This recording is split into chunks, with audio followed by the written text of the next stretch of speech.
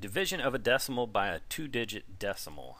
This time we're looking at a decimal divided by a decimal. You can see in our example we have 83.7 divided by 6.2, so both numbers are decimals.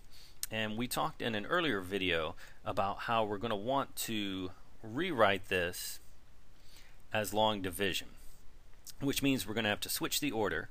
6.2 goes into 83.7.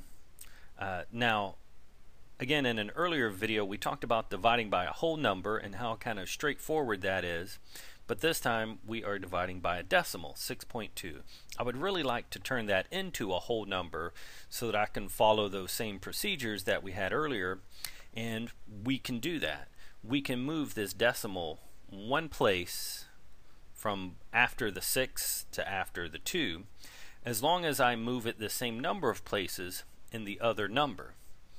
So I can turn that into a 62 if the 83.7 becomes 837. Now I can place my decimal and I can do the division because now I'm actually dividing by 62 instead of 6.2.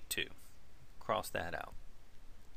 So 62 goes in first to 83. 62 goes into 83 one time. So 1 times 62 is our 62. We can subtract. That gives us 1 and 2, so 21. Bring down that next digit, whatever it is, in this case 7. We have 217.